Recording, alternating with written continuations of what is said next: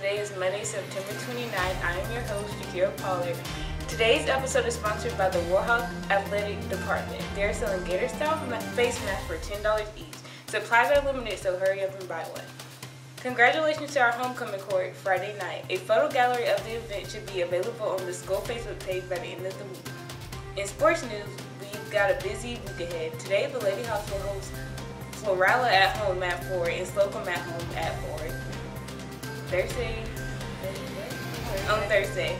Tickets are $7. The Daleville football team will host Dale County tonight at 6 p.m. in Warhawk Stadium. Tickets are $7 at the gate. The varsity football team will play Wicksburg Friday night in Warhawk Stadium. The game is scheduled to begin at 7. Tickets are $8 at the gate.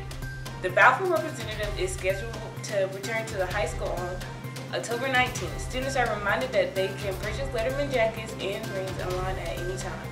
Students running for FBLA office should return their packets to Ms. McNair ASAP so that the elections can take place. FFA packets are now available from Mr. Jackson as well. Good luck in the election. Hopefully we'll be able to add your face to the new wall of presidents. The Devil Band is hosting Mini Color Guard this Friday night for halftime. The entire girls PE class from the 6th grade is signed up to participate. We can't wait to see it.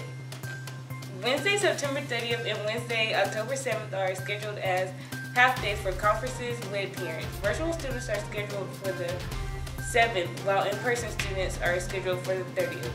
Parents are encouraged to email their student teachers to set up appointment times, and in-person students will be dismissed from high school at 11:45. The elementary school will dismiss shortly after. The Daleville Invitational Band Classic is scheduled for Saturday, October 10th.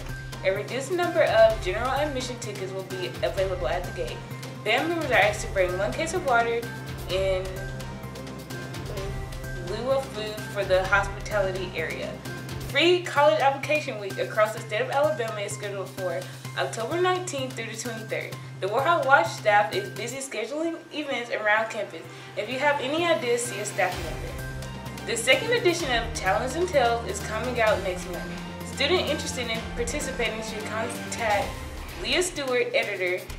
It's a great way to add some flair to your resume. Just think about it. Your name, writer for Talons and Tales. The breakfast for tomorrow is assortment of cereal, pineapple, chunks, juice, and milk. Lunch tomorrow is hoagie, wheat bun, cheese, steamed carrots, Cool Ranch, chips, applesauce, and milk. Tomorrow's weather will be 51 with a high of 68 and rainy. There are no birthdays for today. That's all for the news. Today, go Warhawks.